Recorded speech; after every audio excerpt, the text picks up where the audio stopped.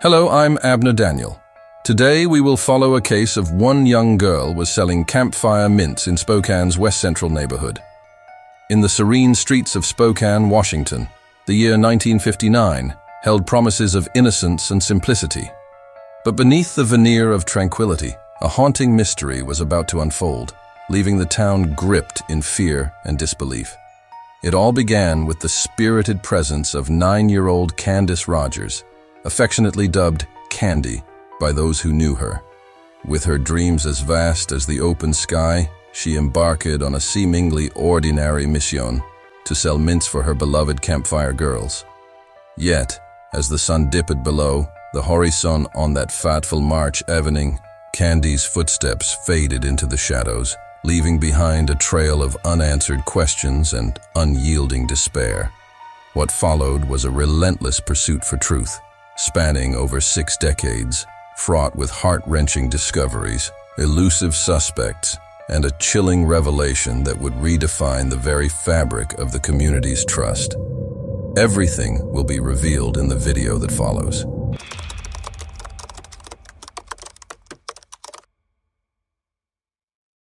Candace Rogers, who went by Candy, was born on July 18, 1949, in the American city of Spokane, Washington. She was the only child in the family, and shortly after her birth, her parents divorced. Her father stayed in the same city, so they spent time together pretty often. Candy was a typical, lovely child who enjoyed strolling outside with her friends, spending time in nature, and playing with her dog. She also had dreams of joining the Campfire Girls, a popular organization in those days, similar to the Boy Scouts, but exclusively for girls. They learned various useful skills, went on hikes, and enjoyed their time together as a group. In 1959, when Candy was 9, she finally had the chance to join this organization, and she was thrilled about it. One of the Campfire Girls' responsibilities was selling mints. The organization provided them with boxes of sweets, and they had to go door to door, offering residents to buy them. On Friday, March 6th, Candy was supposed to do this after school.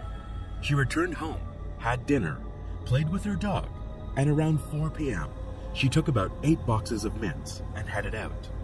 Candy planned to walk through nearby streets and offer sweets to her neighbors. Other girls were also supposed to visit houses in this area, but they had pre-allocated streets to avoid overlapping and offering sweets to the same people. A few hours later, her mom began to worry as Candy still hadn't returned. She was supposed to be home by 6 p.m., but she was clearly delayed. With darkness falling, her mom decided to go out and search. Accompanied by Candy's grandfather, they walked the streets of their neighborhood, but Candy was nowhere to be found. Soon, some family friends and neighbors joined the search, wanting to help. But despite their efforts, they couldn't find any traces of Candy, so her mom decided to call the police. By that time, the streets had already darkened, and it had become increasingly clear that something bad might have happened to Candy. The police quickly joined the search, starting by questioning all the neighbors. They soon discovered that Candy had only sold 1 box of mints. This indicated that something might have happened to her shortly after leaving home. But one resident claimed to have seen the girl on a nearby street around 6:30 p.m.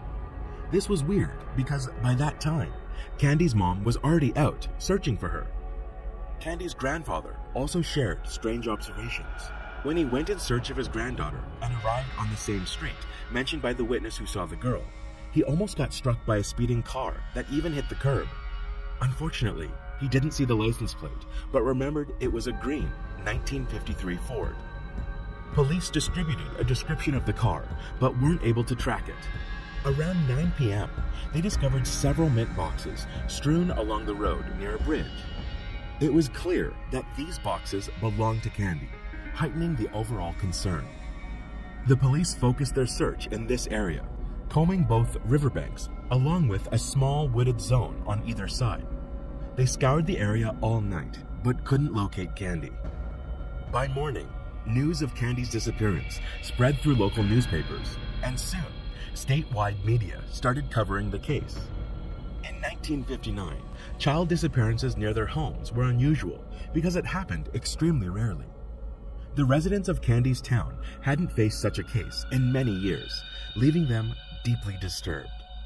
Early the next day, police ramped up their efforts, deploying more officers. Mounted police, off-road vehicles, and even military personnel scanning the land from helicopters joined the search.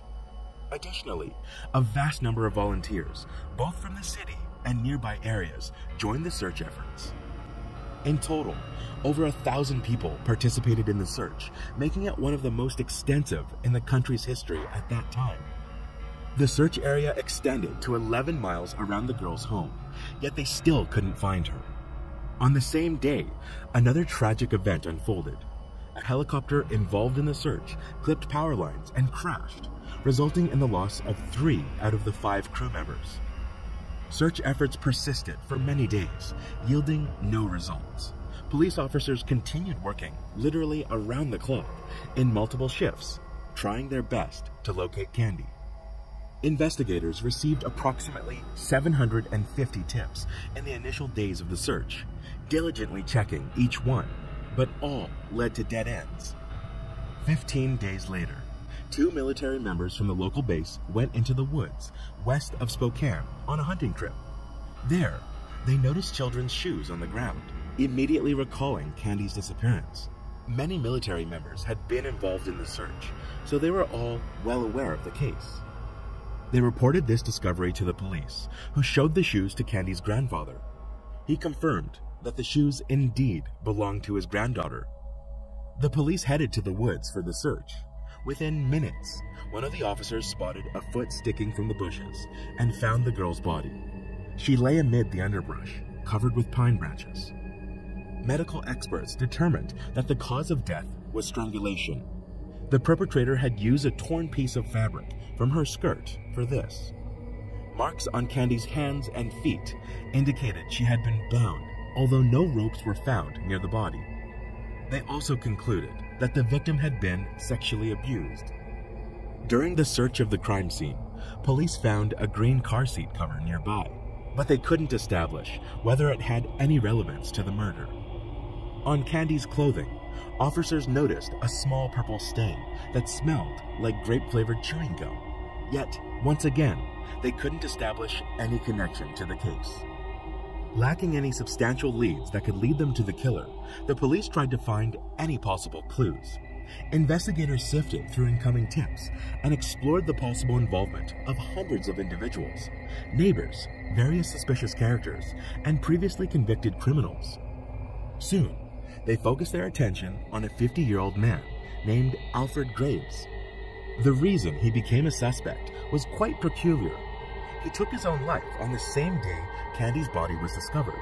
He did it right in his car, not far from where the mint boxes were found.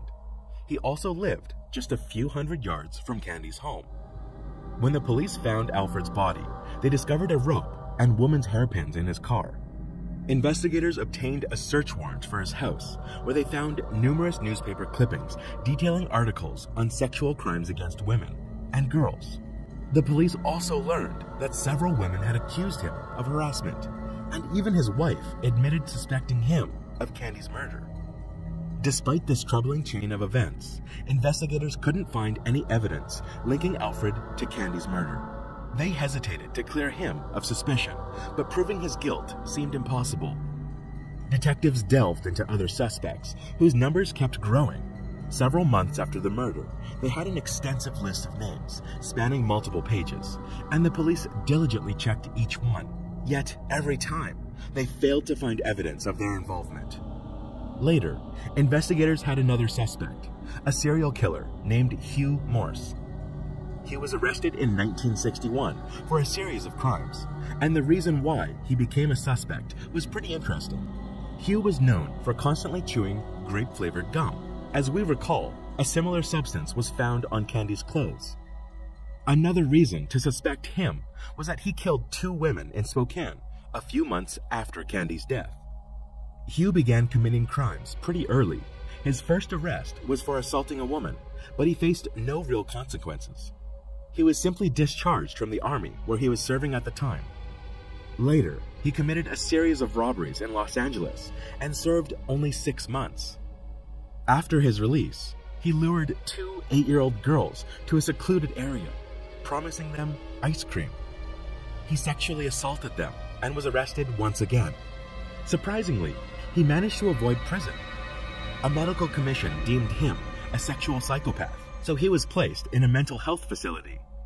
After 2 years, doctors believed he was cured and released him. Hugh moved to Spokane, where he started peeping into women's windows. In November '59, he broke into a 28-year-old woman's home, assaulted and killed her. 10 months later, he entered a 69-year-old woman's residence, repeating the same actions as with the previous victim. A month later, he assaulted another woman, stabbing her multiple times, but she survived. After these crimes, he left the city and over the next few months committed numerous other offenses, attacking women and girls with a knife, sexually assaulting them, and killing 2 more victims. Hugh always traveled between different cities and states until the FBI took on his case. He was added to the list of the country's 10 most wanted criminals and was soon captured. He was sentenced to multiple life terms, and Hugh attempted to end his life in his cell. However, he was saved by the guards and continued to serve his sentence. Detectives in Candy's case repeatedly visit him in prison, but the man denied any involvement. He also went through a polygraph test, which indicated he was telling the truth. However, this tool carries no weight in court due to its questionable accuracy. Considering Hugh's biography and the fact that he lived in Spokane at the time of the murder, investigators viewed him as their primary suspect. But he continued to deny any involvement, and the police lacked any evidence linking him to the killing. Later, the police focused on another suspect, a 49-year-old man named Howard Barnett. In February 1960, he was arrested on suspicion of molesting a minor girl. A few days after the arrest, he took his own life in his cell at the Spokane police station. Before this, he wrote a message on the wall in his own blood, stating, "I have a sin before the Lord." His wife learned of her husband's arrest only after his death. Speaking to the police, she asked if he killed that girl, referring to Candy. Detectives began investigating his potential involvement, yet, once again, they failed to find any evidence of his guilt. Howard remained one of the main suspects, mainly because he lived on the next street to the victim. Over the course of many years, police continued their efforts on this case, gathering new leads and examining other suspects. At one point, a woman contacted them, claiming that on the day Candy disappeared, she saw a green car following the girl. Investigators once again focused their efforts on locating this specific vehicle. However, this didn't lead to any substantial results. Although, it was strange that this woman chose to reveal this information many years after the crime. In the following decades, this case was reopened from time to time, but detectives always hit a dead end. Interestingly, they not only had to search for new leads, but also fend off false confessions. In total, 13 individuals confessed to Candy's murder, but in each case, the police concluded that they were lying. These individuals couldn't provide any information that only the killer would know, often just repeating details from the newspapers. Surprisingly, such behaviors are common in high-profile cases. For some reason, people confessing to crimes they did not commit. Throughout the time, the police department saw numerous changes in detectives, each hoping to solve this crime. Candy's murder stood out as one of the most prominent and mysterious cases, not only in their city, but across the entire state. It impacted a significant number of people. Before the murder, parents felt safe letting their children play outside. But after this case, many reconsidered their views on safety. In the early 2000s, this case was reopened once again. And this time, a new detective decided to use modern technologies. Fortunately, in 1959, the police had diligently collected and preserved all the evidence, which allowed experts to find a sample of male semen on Candy's clothing. Considering it had been stored for several decades, examining the sample proved extremely challenging. But after extensive efforts, experts managed to extract a DNA profile. They uploaded it to the FBI database, but unfortunately, there was not a single match. Detectives also cross-examined the profile with samples from numerous suspects, but none of them turned out to be Candy's killer. Throughout all these years, many were convinced that Hugh Morse was behind the crime. However, the forensics indicated he had no connection to this murder. As a result, the investigation once again hit a standstill. The police had a DNA sample from the person who sexually assaulted and killed Candy, but uncovering their identity remained quite a challenge.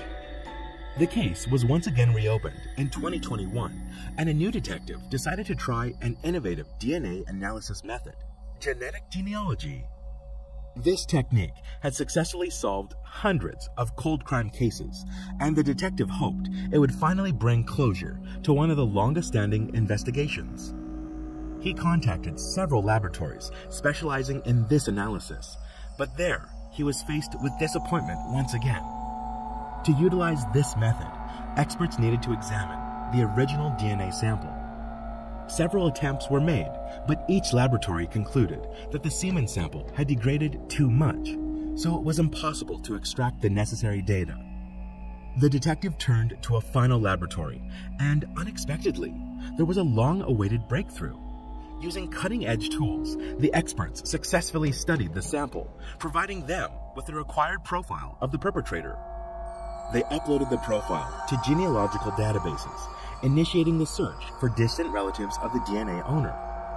Through meticulous efforts, examining thousands of individuals, they narrowed down their focus to one specific family. Upon investigating this family, they found that the DNA sample most likely belonged to one of three brothers. However, a new challenge arose as all three were deceased. Nonetheless, the experts and the detectives discovered that one of the brothers had a daughter, and the police contacted her. The woman was shocked at the possibility of her father being the killer of a little girl, yet without hesitation, she agreed to assist. She provided her own DNA sample, and the experts confirmed that she was closely related to the individual whose semen was found on Candy's clothing. With these results, detectives swiftly obtained a court order for the exhumation of her father's grave.